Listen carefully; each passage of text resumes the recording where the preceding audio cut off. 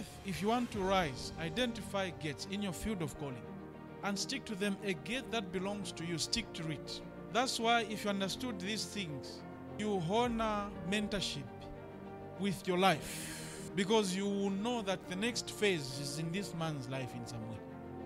That never eliminates the Holy Spirit. I'm giving you structure. For grace, all right, you find us. And on that, what does it say? The gates of hell shall not prevail against it. So hell here is a spiritual kingdom of Satan.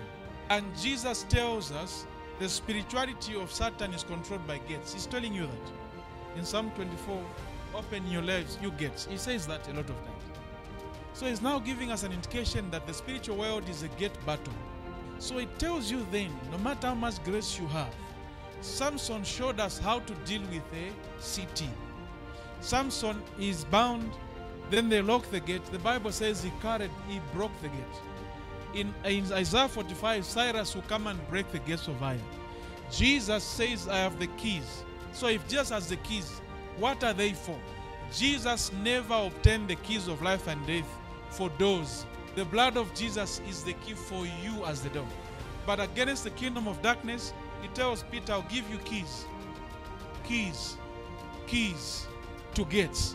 So which means whatever level of life you want to attain in the spiritual world, there's a gate kept against you. If it's delay, there's a power and there's a gate of delay against you. What is the major key you use there? Number one is purity. Number two is prayer. This is the combination that forms power.